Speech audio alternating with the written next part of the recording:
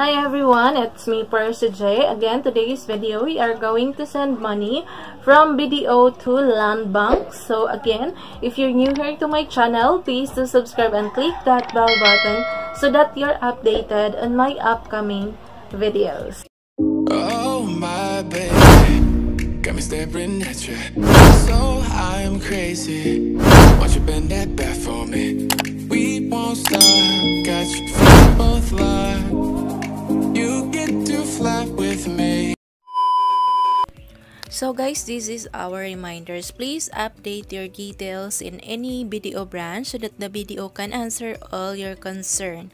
Then we open our BDO apps. Then you see or click the send money. After that is click to another local bank or your receiver's details. Again, if it is your second time, so you choose one or select from save request if it is your second. But again, if this is your first, then proceed without a template. Again, take note of that. And again, after that is click continue.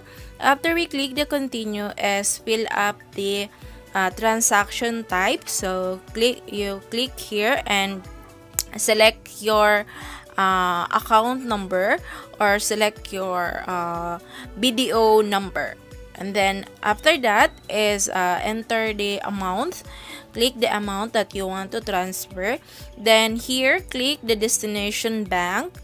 Then we choose Landbank of the Philippines, and then after that is fill up the account number, then the receiver's details like the last name, then the receiver's mobile number, then after that is the purpose of the transaction. After we fill up the all details is we click the continue. After we click the continue is automatically money sent successfully, and then you can screenshot all the details.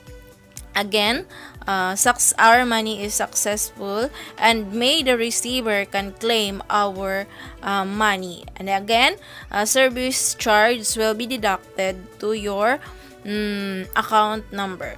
So again guys, that's all for today's video. Hope it would be helpful on you. And again, if you have a comment about this money transaction, please leave me a comment below so that I can answer all your concern about our money transaction. So again guys, thank you so much for always being there and hope to see you around. So God bless everyone.